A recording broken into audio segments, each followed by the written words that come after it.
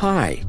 In this video, we are going to explore how personal hygiene needs to be maintained by all food handlers to avoid any kind of food contamination. Personal hygiene is essential, since most contamination of food occurs because of inappropriate actions taken by food handlers. Poor personal hygiene can cause different kinds of hazards, such as bacterial contamination that comes from food handlers' hands, skin, or hair. And food poisoning bacteria can be transferred by hands from raw to high-risk foods. Physical contamination coming from hair, fingernails, jewelry, buttons, candy wrappers, or plasters. Chemical contamination that may occur from misuse of cleaning agents or strong perfumes and soaps that can taint food. Allergenic contamination that can come from lack of washing hands or utensils after coming in contact with allergens. Next, we will explore the personal hygiene best practices that each food handler should follow.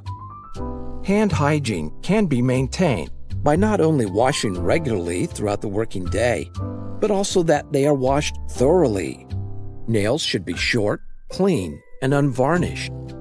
Hands should be washed before entering food preparation areas, when moving from one area in the premises to another, between handling raw food and high-risk ready-to-eat food, and after taking a break, going to the toilet, eating or smoking, sneezing into a tissue, blowing your nose or touching any other part of the body, changing a waterproof dressing, using cleaning chemicals or touching cleaning cloths, handling food waste or refuse, handling external packaging, handling known allergens. Hand wash basins must be clean and used only for hand washing. They should never be used to wash food or equipment.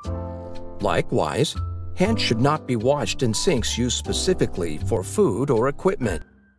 Unperfumed, bactericidal liquid soap and disposable paper towels should be readily available. Food handlers must wear protective food safety gear when they are in food premises. Below are the different types of food safety gear that are essential when you are at work. Uniforms. Dubai Municipality requires business owners to provide suitable and clean uniforms to all food handlers, as outside clothing can bring bacteria, dirt, hair, buttons, or other pollutants that can contaminate the food supply.